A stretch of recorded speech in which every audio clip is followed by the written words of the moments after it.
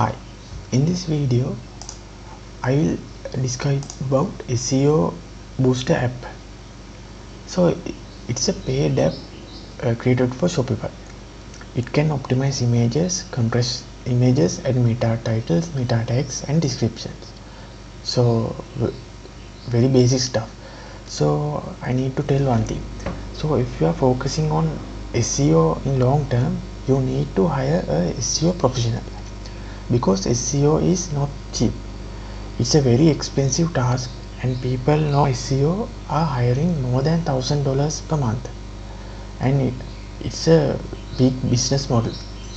So if you are thinking to grow massive traffic from Google, you need to hire SEO professional, because this app is very basic. You can optimize images and compress images, add titles, and those things are really essential, but there are a lot more things rather than that. So after installing it, you need to buy the pro plan, because in free plan there is not much things. So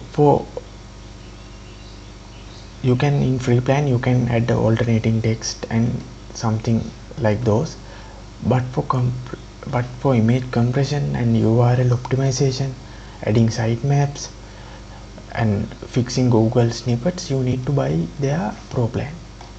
So I think it's worth the price of this app, because those things are on page optimization.